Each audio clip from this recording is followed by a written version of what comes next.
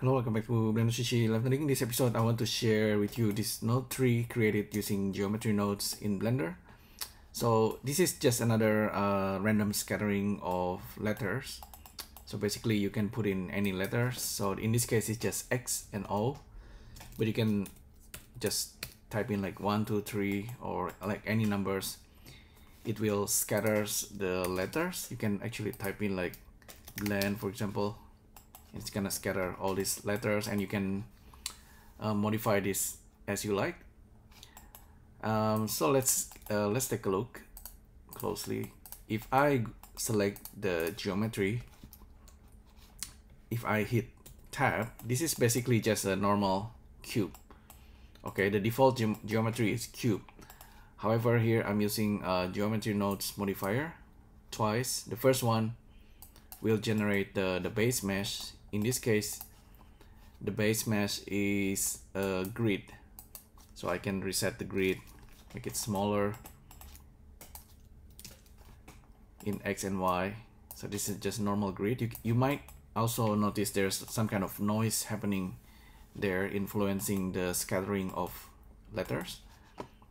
We can replace this with icosphere or anything that you like, including like another cube, and it's gonna scatter the letters on the cube. There's also like noise influencing it, but I decided to separate this, and then the second geometry nodes is doing the scattering job. This is not very complex, not very complicated. It simply takes the geometry from previous modifier, geometry nodes modifier, and then it's gonna distribute points on face. So we have this convenience of having the rotations and the normal. Let's see. Oh yeah, with the density, I'm actually using the noise texture for the noise texture based on the position of the objects.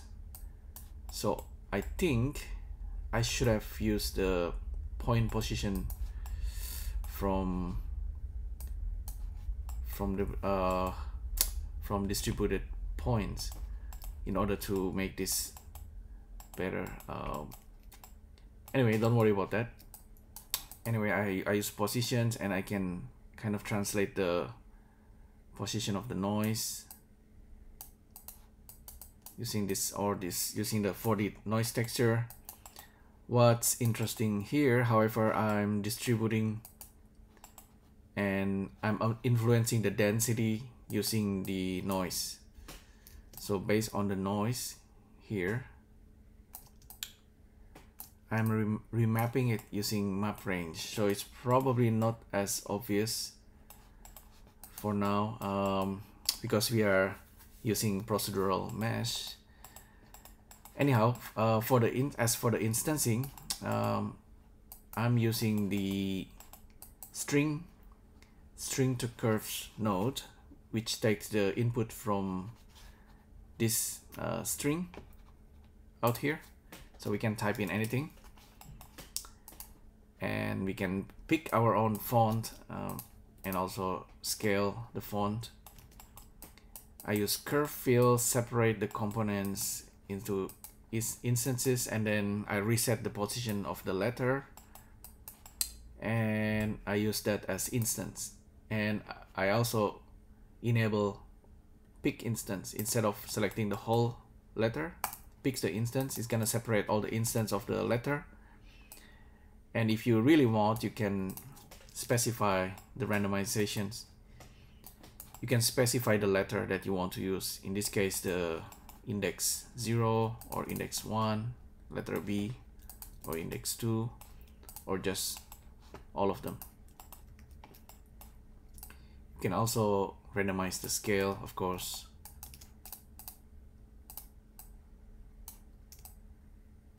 So all of this make up this artwork. I think probably from here we can we can use this with solidify because I'm using mesh object, and also we can use it with remesh. This might come in handy. And you can turn on smooth shading. It's kind of artwork that I like to create based on letters. So letter O and X will create this.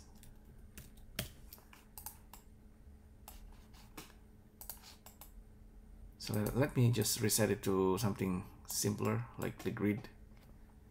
It's okay with the grid, we can see the noise clearly.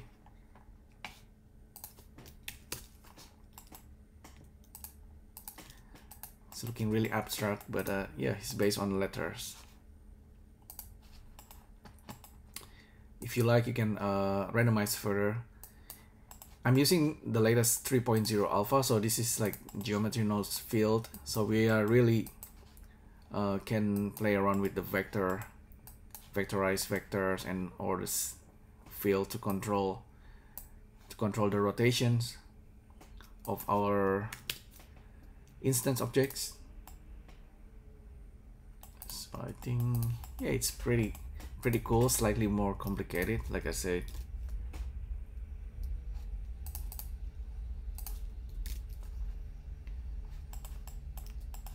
I'm using pause on this. You can also use random. Not forgetting one more thing that's kind of unusual is that because this is originally just like a box, right? You can subdivide it, and because this is like a mesh, we can actually go to weight paint and start painting. This might be slightly confusing.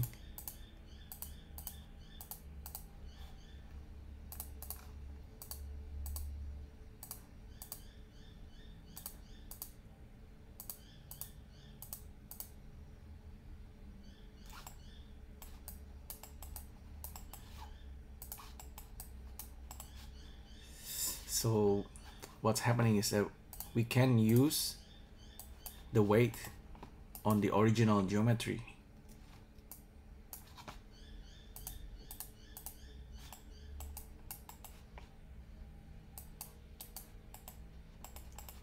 And let's see, the way we do it is to sample the attribute. So get the geometry and get the value from the weight of vertex group. And it's not as obvious, but so at the moment it's really just using the noise vector. Maybe that's gonna be for the next live noding and not this one. For now, really we can source the original geometry, and then from this example it's using the position of the original geometry and then generate noise and then use the noise weight procedurally to affect the density. In the next live noding, we're gonna try to grab this vertex group or using our own attributes, custom attributes, and then try to bring it into this so we can do like painting. All right, so yeah, hopefully this is useful example. Let me know what you think, and I'll see you next time. Thank you. Bye.